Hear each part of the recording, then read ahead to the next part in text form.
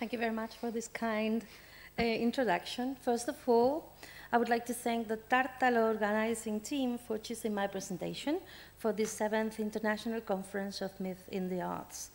Being Tolkien my field of study, I do not dare to wish you a good afternoon, lest Gandalf shows up and asks, what do I mean with that?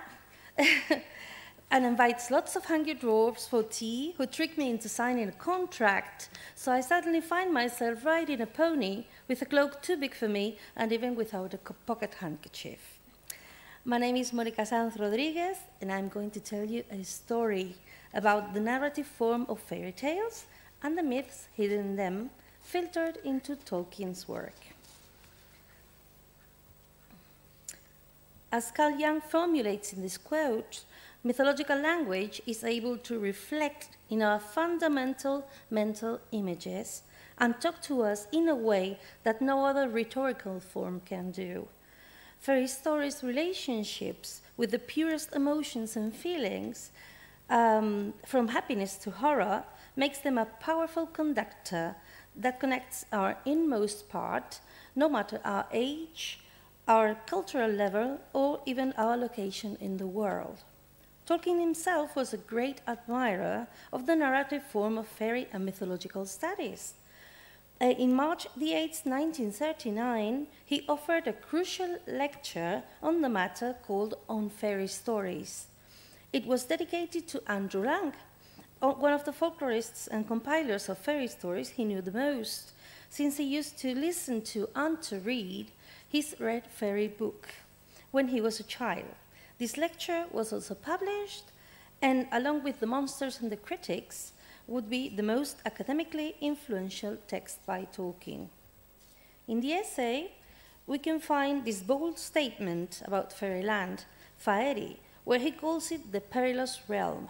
We are too accustomed nowadays to the sugary and harmless image of fairyland, but the original vision of this land was indeed full of pitfalls and dungeons. Tolkien applies this thought to his own works. Perhaps you might have read Smith of Wootton Mayer. In there you will find lots of deeply disturbing and terrifying scenes when Tim is visiting Faërie. For example, when he sees the elven warriors land. That is terrifying. As Tolkien said in his lecture, this evil and fear are not tied to heaven or to hell, but to a more primeval and atavistic source that we can also find in The Lord of the Rings.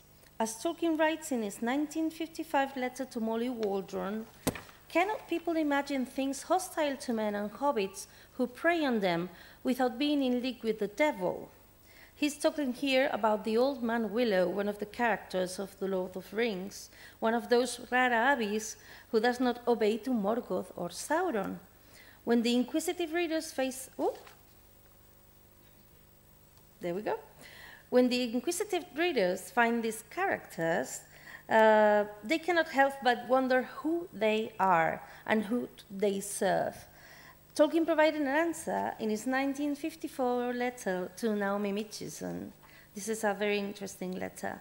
As a story, I think it is good that there should be a lot of things unexplained, especially if an explanation actually exists.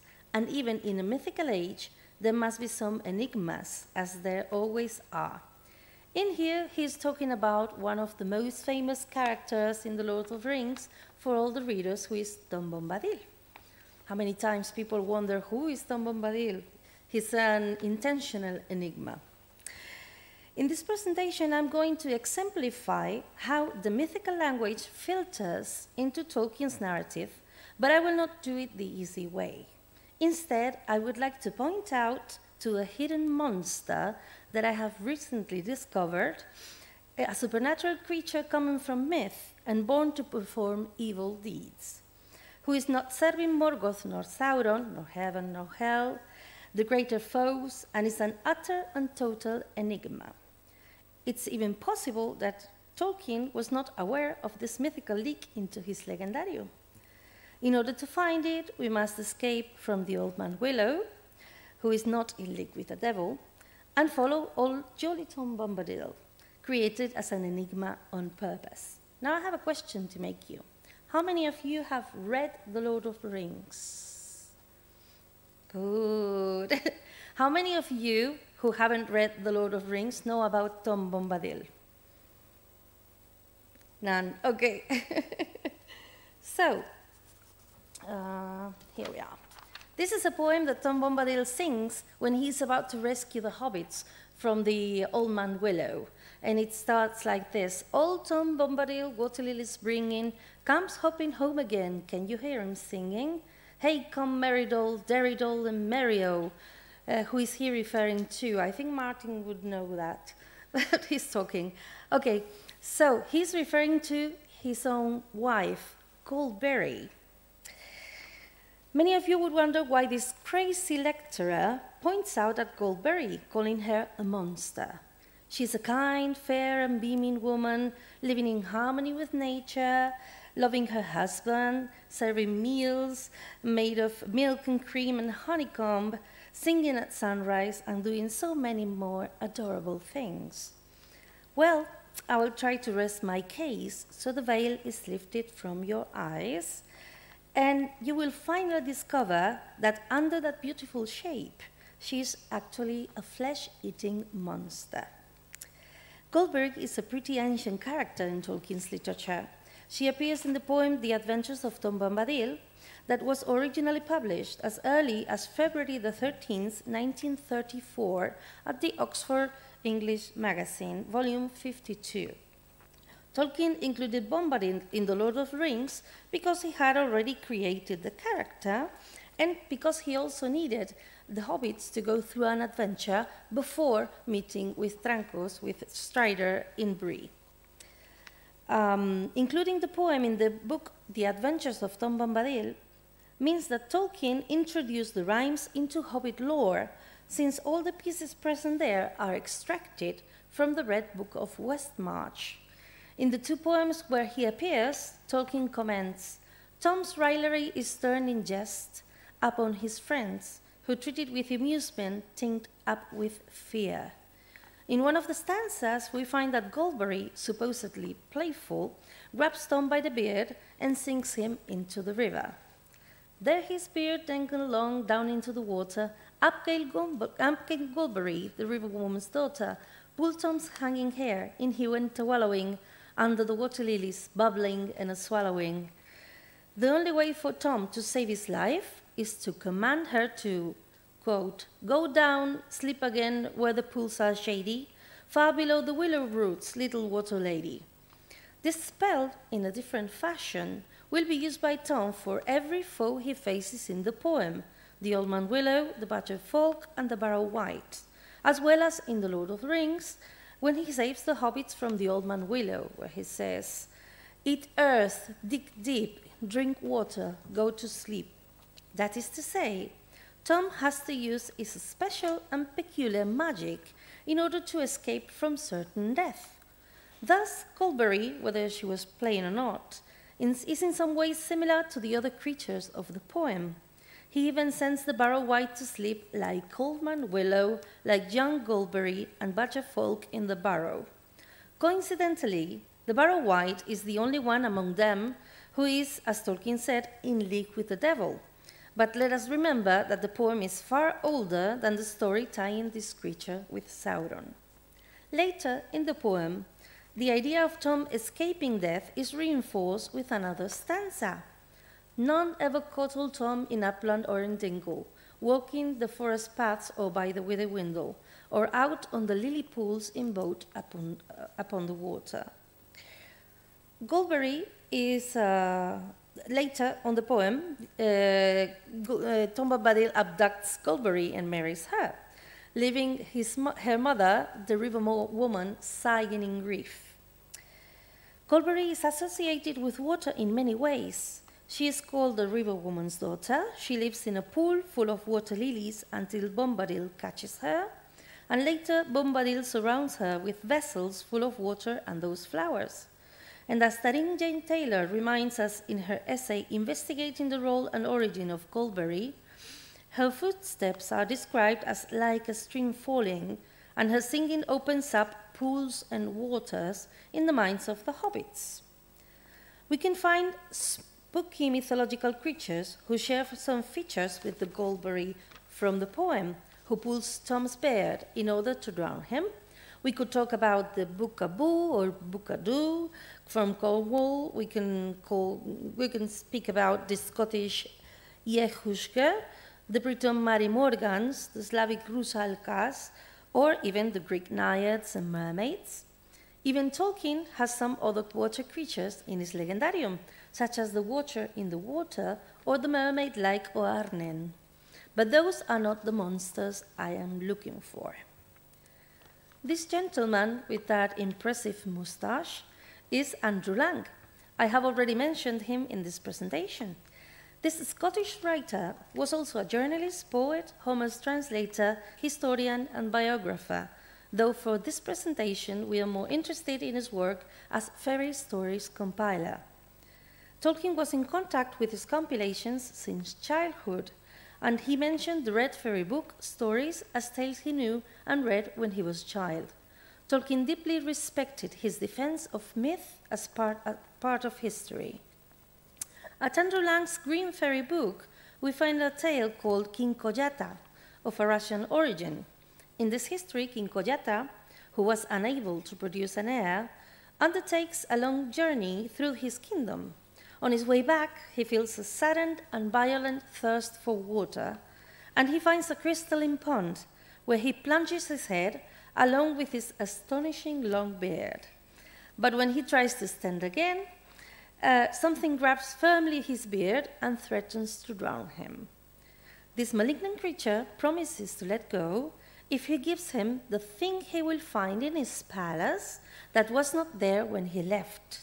And of course, as you may have already guessed, the queen had a child in absence of her husband. This is a familiar trope in fairy tales and fairy stories.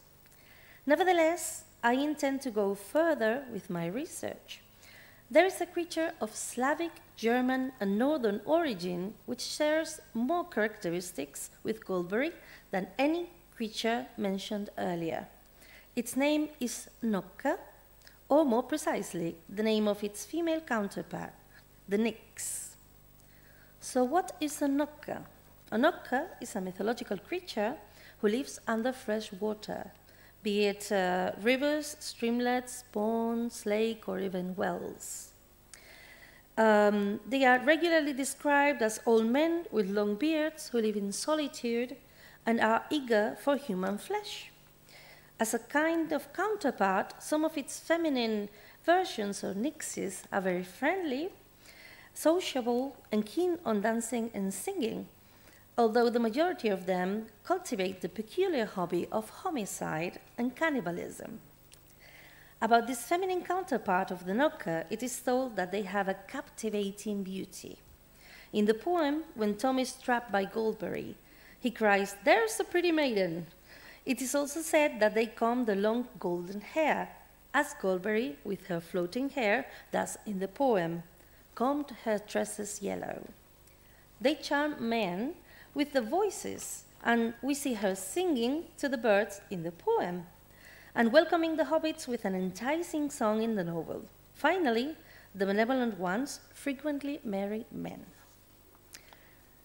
These two very elegant gentlemen are Jacob and Wilhelm Grimm.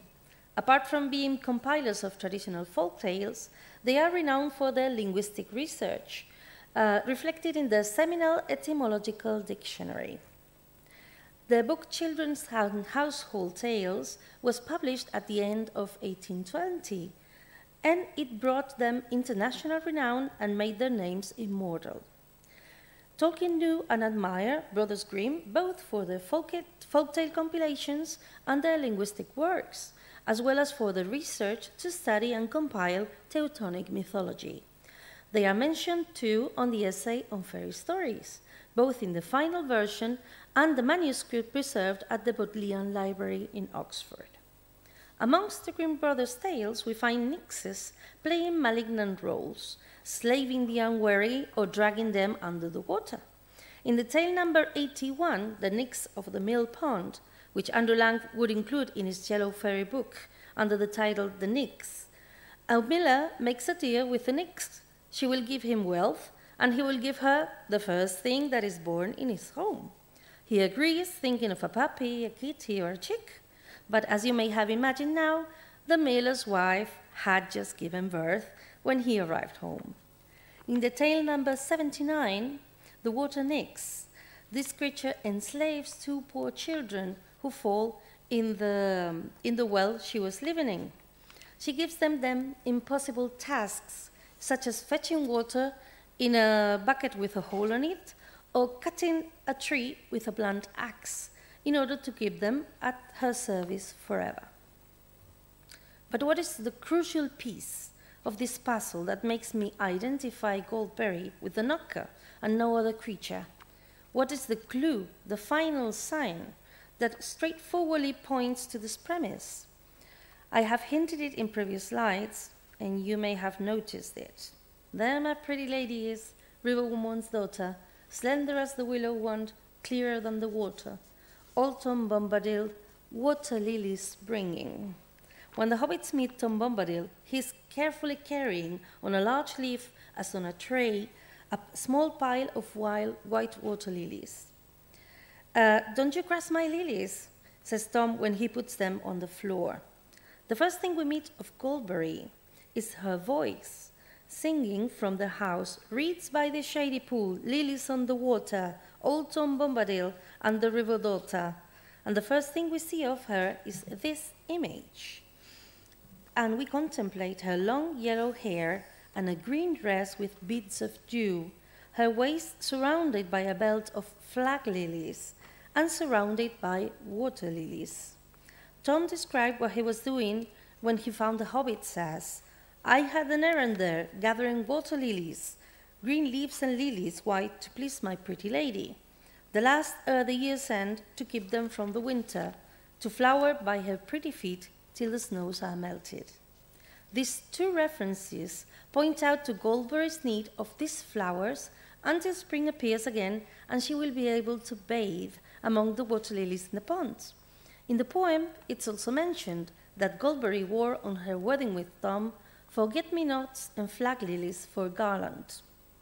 The Nokken used water lily ponds as their dwellings in order to use the flower both as covering and as bait for their prey. We can check it by looking at this fantastic painting by Theodor Kittelsen. Nokken wait under water lilies, and when a lover passes by and marvels at the beauty of the flower, leaning over to collect it as a present for her lady, the Nokke pulls it, carrying the lover underwater to feast on him. This creature receives many names depending on the region where it's found, such as Nikur at the Faroe Islands or Nika on the Netherlands. All of them related to the Proto-Indo-European root neik, you have it over there, which is related to the topics of washing or cleaning, given that they live underwater, and also to the concept of nude, naked, since many Nokken are naked and covered with their hair and or their beards in the legends. In Upper and Central Germany, they are called Hackermann, the one with the hook, because they use a hook to take people underwater. And it even appears at the Beowulf. You have there two stanzas where the Nikeras is mentioned. In fact, Tolkien, in his translation of the Beowulf, he translated it as water monster. This word can still be found in some places, some place names, such as Nickapit, which is a forest in East Yorkshire, and also is related to the concept of Old Nick, which is identified with Father Christmas in England, but comes from Hjaldr Hnikar, one of the names of Odin. In Sweden, water lilies are called Nekrosväxta, and in Norway, Nakkerosa, both names meaning lily of the Nokke. I have mentioned earlier that Goldberry wore flag lilies in her wedding. There is one Swedish legend of the birth of this kind of flowers. They are crimson. There once was a poor fisherman who lived by the Fogeton Lake among the trees of Tiveden. He had a beautiful daughter. The lake gave him little fish, so the fisherman barely provided for his small family.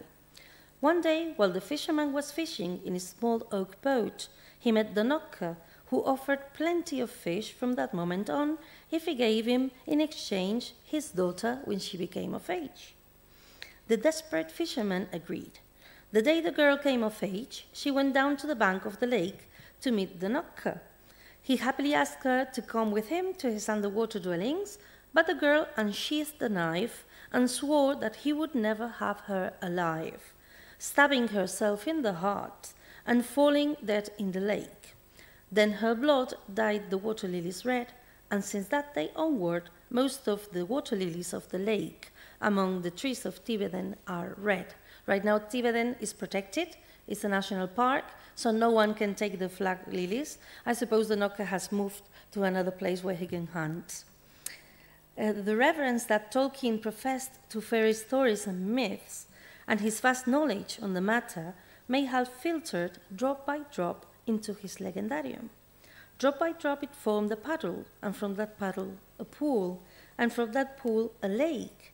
And in spring, nurtured by the professor's imagination and his tireless quill, the surface bloomed in spectacular and delicate water lilies, tied with invisible strings to this ancient, dark, and atavistic monster. Thank you very much. If you read the QR in there, you have my bibliography and also my links. Thank you very much.